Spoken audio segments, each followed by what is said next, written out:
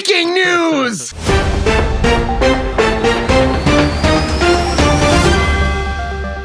Very first thing I want to dive right into is the DGA, because we know that there's a WGA strike happening right now. Well, the DGA has officially gone into negotiations with the AMPTP.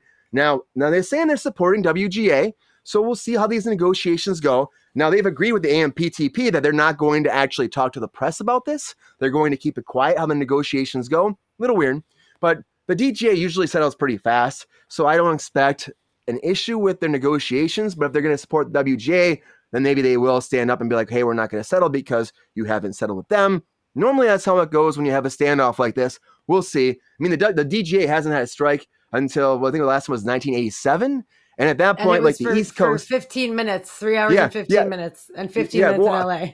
Yeah, in LA it was 15 minutes, but over in the East Coast, yeah, it was 3 hours 15 minutes. It's like nothing. That's totally nothing. Their contract expires June 30th, so they have plenty of time to go back and forth and negotiate. So they don't have to actually put anything out there for a little bit of time. They got like almost 2 months, so they got some time.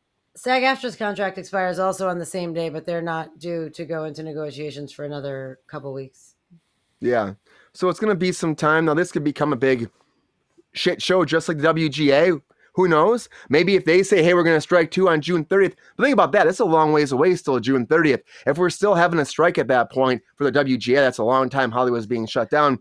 We'll probably get more of those signs outside Warner Brothers to say, stop honking or we'll fine you, because apparently the police are getting pissed about people honking outside of Warner Brothers. It's against the law. Drive by. You're going to get arrested, Sabrina. You better watch. They said it's against the law. They even put the violation number up there too. It's kind of hilarious. Supporting the writers, okay? I'm sorry. Yeah. And also, how are you going to prove it was me? Touche. I like that. Exactly. That wasn't me. Exactly. It was that guy. It was the one-armed man.